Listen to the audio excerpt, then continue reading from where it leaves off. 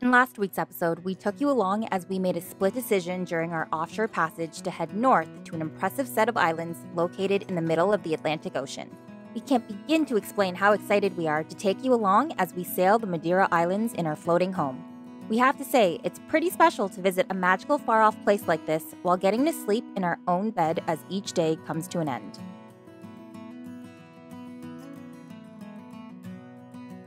After 4 days and 580 nautical miles, we make landfall in Porto Santo, the most north and eastern island in the Portuguese archipelago.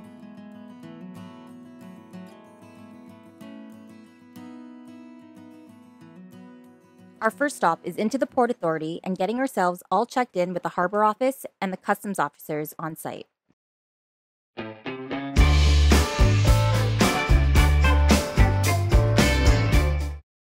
The islands have mild to warm winters and warm to hot summers.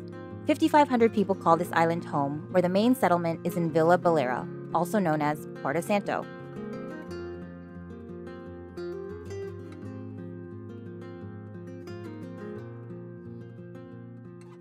When we made landfall here, I kind of got the same feeling I did when we made landfall in Horta in the Azores, because I don't know, Portuguese islands in the middle of the ocean. I know that it wasn't like a big Atlantic crossing. It wasn't 19 days, it was only 4 days, but still kind of get that feel. And they have the murals all along the wall here in the port, just like in Horta, where sailors will leave their artwork, leaving behind a little piece of them that they've made landfall here. And we definitely got to do that again. So we're just trying to suss out a spot. It's pretty smooth right here. Yeah. We're not making it big. No, I don't even think that we have enough paint. We have leftover paint from Horta, which I don't think we have very much of.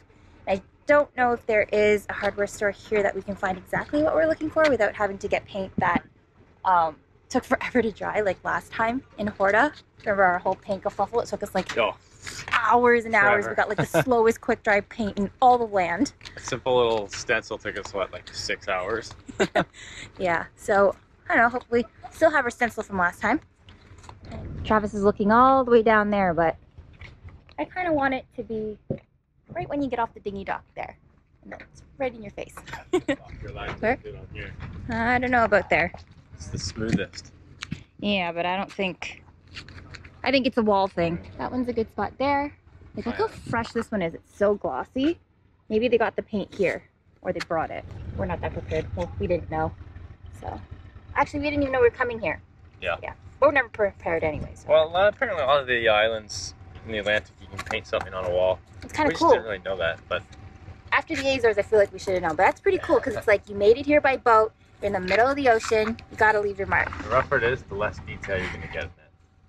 Okay, it's not going to be perfect. We're just slapping something on here. Red, white, Jibsea. Mm-hmm.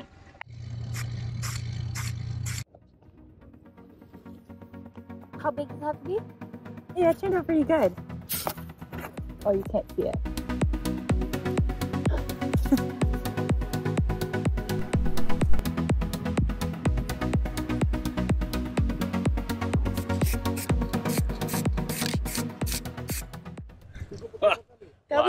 Lost the proness out of it. That was whatever. not centered and it's bleeding. Whatever. It's impossible.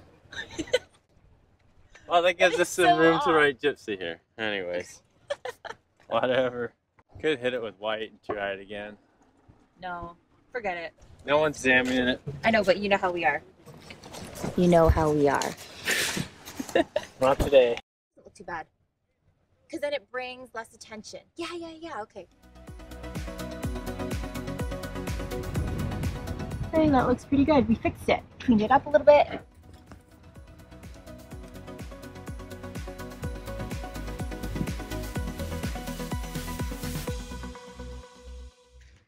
Okay, we have to do the passing by test now. If we pass by, does it catch our eye? It's not shouting at me yet. It's also one of the smaller ones, so it really has to do a good job. Worked for me. You see it? You see it? See it, folks? See it? Small but mighty. You can't see it. It's right there. Now we're gonna grab a little drink at this funky looking cafe bar. Wait, we're gonna pay first. Yeah. that looked pretty wild though. Bedrock from the Flintstones. After 2 days in this protected little harbor, anchor's up as we head to another island.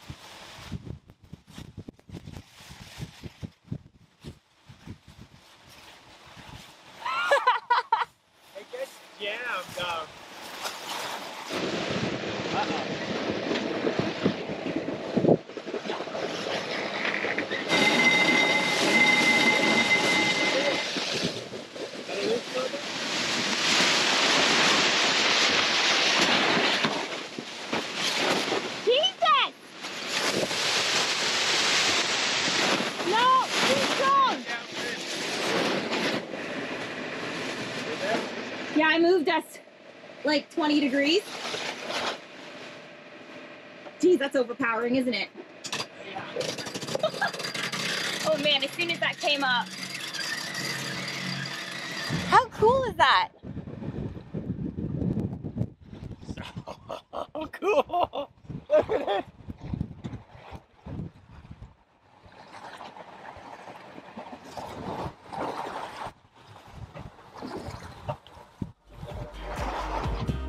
Have no idea if we're flying it right.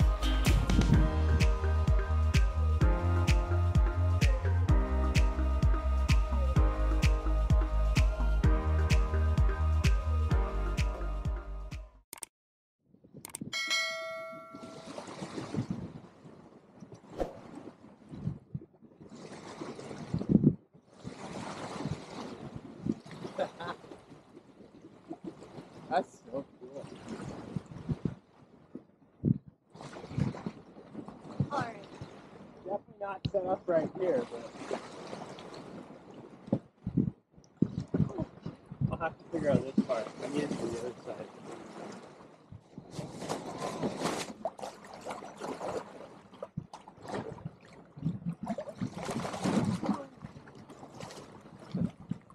We're moving.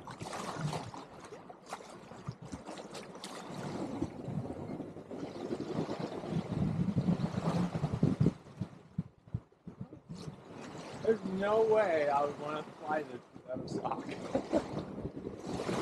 what I mean? What if the windpipe's up and trying to deal with that? This is super cool. So friggin' awesome! So that's what it looks like. We had no idea. We knew it was a little bit of yellow, red, and white. Blue.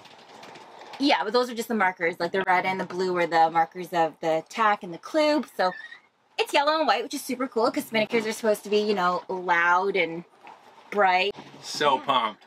We would never sail in this. What are the winds right now? Like 6. Yeah. We're doing 4.4 knots. But that was kind of aggressive. Like when it first came out, we were like, ah!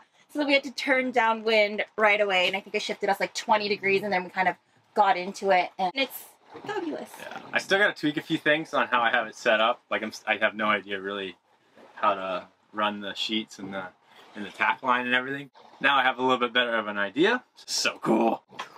It just fills up so nicely. It's so awesome that we're sailing right now and like no wind. This will change the dynamic of how we can sail. Yeah. And it's nice because today is very, very light. It's actually a lot lighter than it was called for. So we thought we were going to have to motor. A little bit of swell, but this is perfect. Gliding along.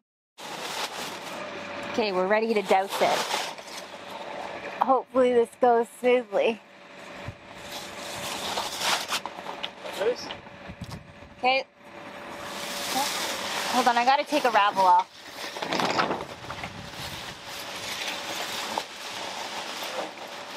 Put it off. Pull it off. Off. Off and up. Like off the wick. Stop.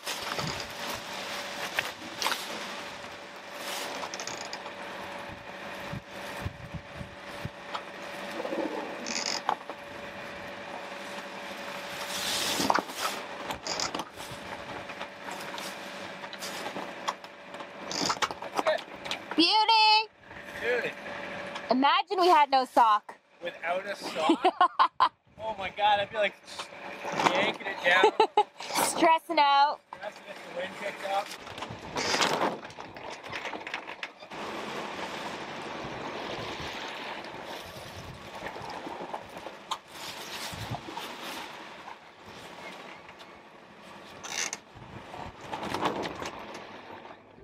After an exciting 30 nautical mile sail, we arrive in Madeira Island.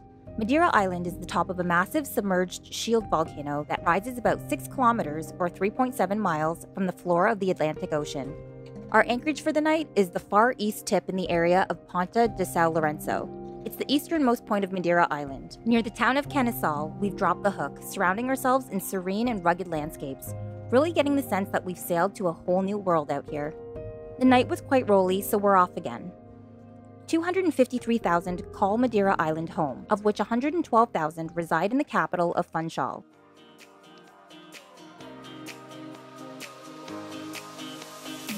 As we make our way over to Funchal, on the south part of the island, we're passing the airport on our starboard side.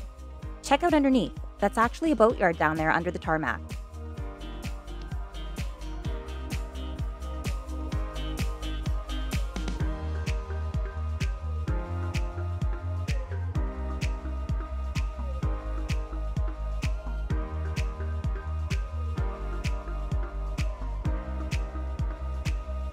As we approach the port, we could anchor out here, but the swell makes it undesirable, as does the forecast for the next few days. So our safest bet is to grab a slip at the small and rather tight marina for our time here.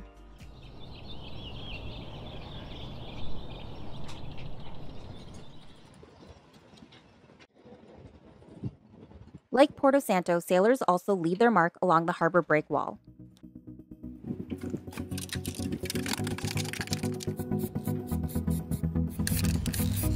If you find yourself in Funchal, be on the lookout for Jibsea. We love it when you guys send us photos when you come across our artwork in your own travels.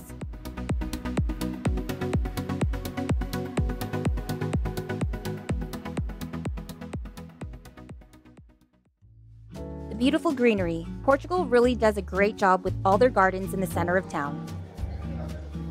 Of course, there's a big market with colorful fresh produce and seafood. So far, Funchal reflects what we've noticed to be consistent in most of the Portuguese towns, cities, and islands we've sailed to. Quaint, with detailed cobblestone work, polished, and very clean. Patio restaurants line the narrow streets, and wandering after sunset is an experience of its own. Too bad they haven't turned on the Christmas lights yet. We can see them strung everywhere and can only imagine how magical it looks here during the holidays.